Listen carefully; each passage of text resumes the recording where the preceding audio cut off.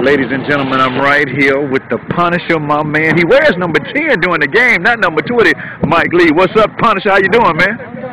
Hey, Punisher, talk about the game Saturday, man. An excellent game. You really put a whooping on the team and everything. Now you're going against the Super Bowl against the Dolphins. The Dolphins say they're going to whoop your butts. Talk to me, Mike. How do you feel? I feel like we go there and play some football. You're going to go out there and handle up on business? Yes, sir. What's going to be the key for y'all Bucks to come away with a Super Bowl victory on Saturday?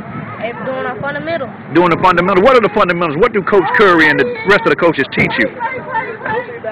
Just to play football and have fun. So who's the best team you feel is going to be in the ADC on the field Saturday? Do you feel that the Dolphins even have a chance to come in and beat y'all? No, sir. At all? No. So y'all going to whoop that butt? Yes, sir. When it's all said and done and you holding up that Super Bowl trophy, what's it going to make you feel like? I feel like that we just have a great time playing football and we won the Super Bowl. Let's talk a little bit. Who's the best player on the team, on your Bucks team? Is it you? Yes, sir. You the best player? Yes, sir. No ifs, ands, or buts? No, sir. Ladies and gentlemen, he dons the number 10. That's my man, Mike Lee. Mike, I'll see you Saturday night, baby. Yes, sir. All right.